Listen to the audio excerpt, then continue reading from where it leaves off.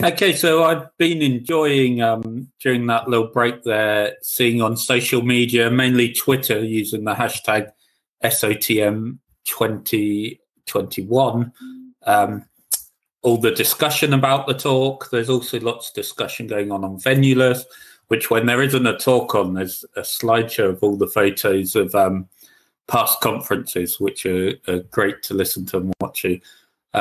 If you did have a ticket and you're on Venulous, don't forget you can ask questions during the talk, and that gives us a chance to ask them to the speaker at the end. So we're now going to hear from Chris Libano about MapaTanda, which is mapping with an aging older population, something I don't know about, so I'm interested to hear that. Let's watch his video.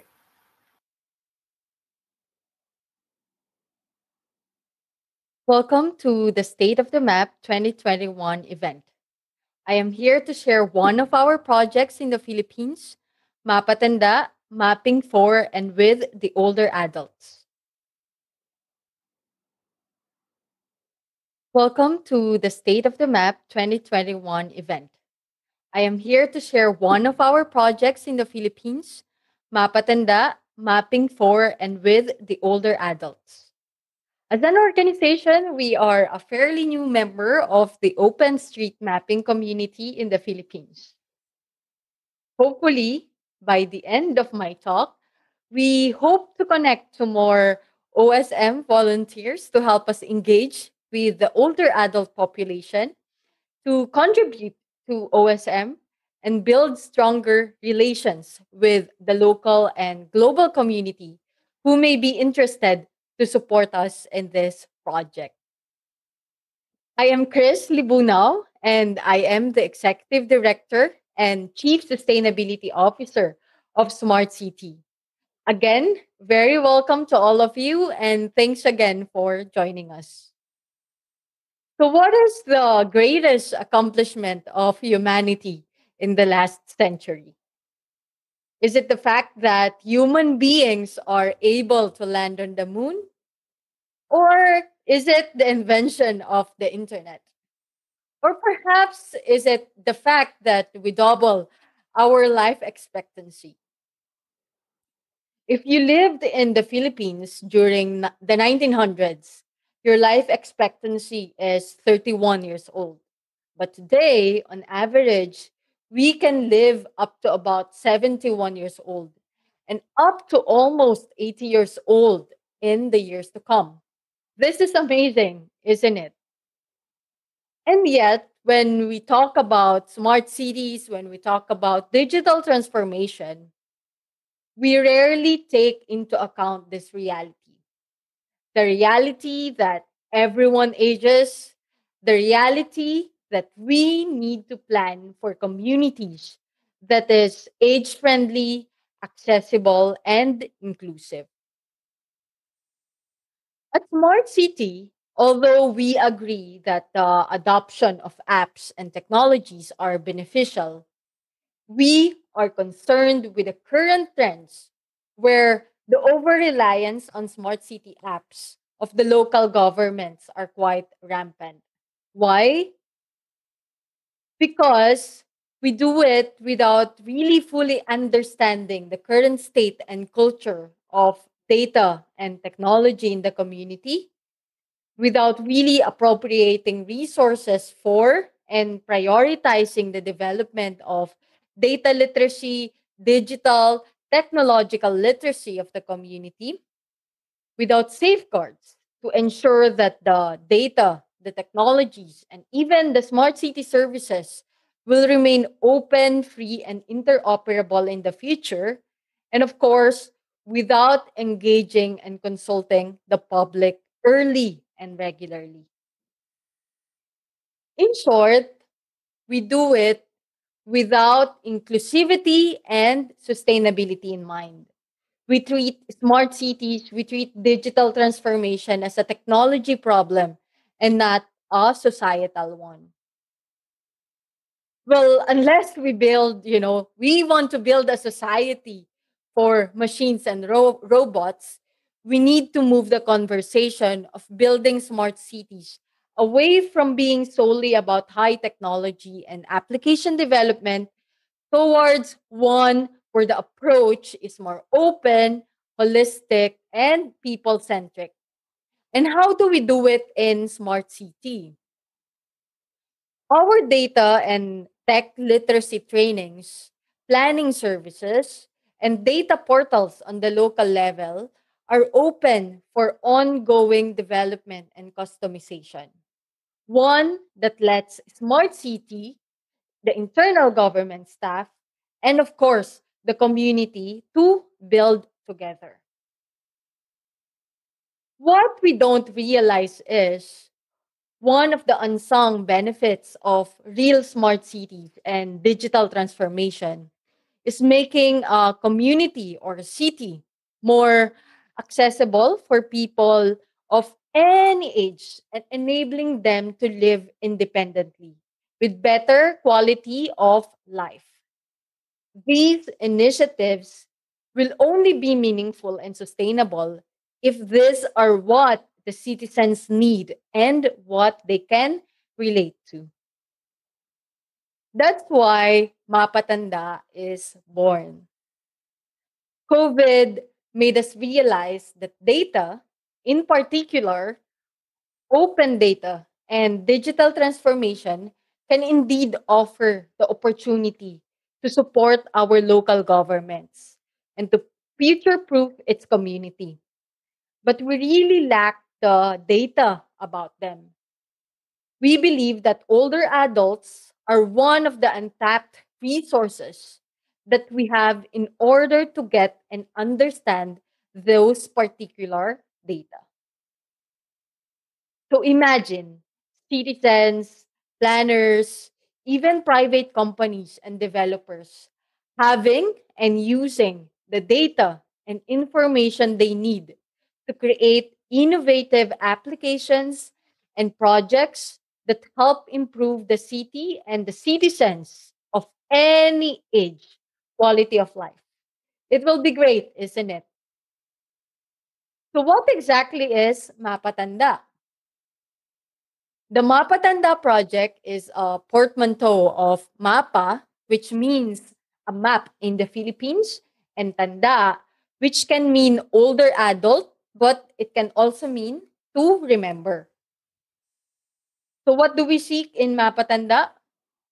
This is a project that seeks to improve the number and quality of data in OpenStreetMap that are important and relevant to older adults or senior citizens and the aging population, which is basically 60 and above years old in the Philippines. What does it mean? This involves adding and cleaning features in OpenStreetMap, such as nursing homes, hospitals that provide specialized care for the elderly, retirement homes, local offices for senior citizens, community centers, and other facilities that cater to or provide perks and services to older adults. These data can then be used by the local and national organizations and even international organizations for policy making, planning, and implementing projects and other interventions. Further, the MapaTanda project aims to achieve these following goals. Number one, we want to recruit new OSM volunteers. As we've mentioned earlier, we are a fairly new member of the OSM community as an organization in the Philippines. And through this Mapatanda project, we also aim to contribute to building a more vibrant, stronger, and active mapping community in the country. Second is that aside from mapping for the older adult population, we would also like to directly engage and map with them by introducing them to OpenStreetMap and how can they contribute. As mentioned earlier, we believe that the older adults and the older population are untapped knowledge resource. That is why we aim to map with them other relevant and important facilities which they think is relevant for them. Next would be to add offices for Senior Citizens Affairs or OSCA data on OSM for our partner local government units. Under a law, which is the Republic Act 7432, and as amended by RA 9257, the local governments, basically the cities and municipalities in the Philippines, are required to have their own OSCA or Office for Senior Citizens Affairs. This particular offices serves as a liaison center to serve the needs of the senior citizens among other functions. So why is this important? This is important because knowing where they are, or knowing where they are located in OSM will benefit the older adult population as well as the other stakeholders. We also want to identify existing assets or projects that can be used as starting points for coordinating or consolidating efforts around a particular issue or a service related to older adults. So the intended outcome may include a community profile, perhaps, that identifies unique resources, issues, concerns, and even gaps in the current offerings for older adults. And last but not the least, of course, we also want to strengthen the OpenStreetMap knowledge of the local government units by connecting them with the OSM community in the country. So where are we at right now? Where is MapaTanda right now? We launched MapaTanda during Open Data Day in April. It was a success, and we were able to connect with several OSM communities. In fact, we were joined by one of the members of the board of OpenStreetMap. Currently, we also have a small internal team that started their own research on the point of interests and facilities relevant to senior citizens. We have also connected with one of the organizations in the country which directly deals with empowering the older population. That being said, the pandemic affects the rollout of our in person community mapping plans and really connecting with the older adults. But we still believe that mapping can be a powerful community tool to reduce deficit based thinking to asset based about the elder population. What we also realize is that engaging diverse perspective can be challenging, but partnering with local governments, nonprofits, schools, and the community groups are effective. Creating the base map itself can also be challenging, but local planning agencies and universities can provide technical assistance. At the end of the day, we would like to emphasize that age friendly communities are based on the principles of active aging throughout life.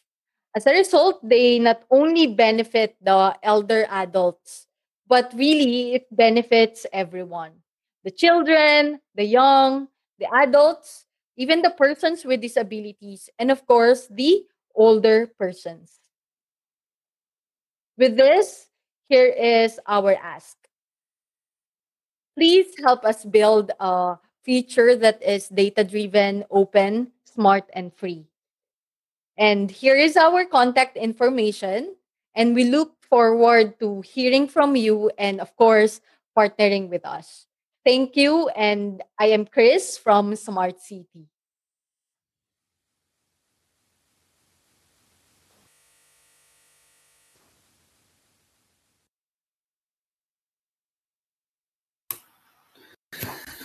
Okay, so that was an interesting talk about mapping with older adults. We did have at least one older adult, a 63-year-old in the chat there, who I think still using the first Potlatch 1 editor of OpenStreetMap.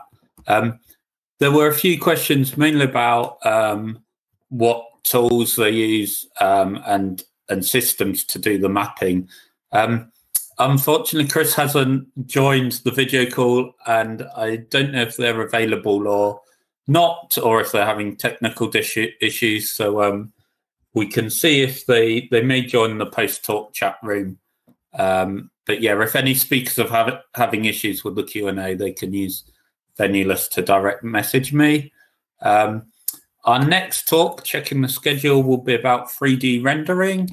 And that's in 30 minutes. So you've got a while to chat. And even if the speaker isn't in that post-talk chat room, maybe you could just talk and get some information from the older listeners amongst you about how they do mapping. So see you in 30 minutes.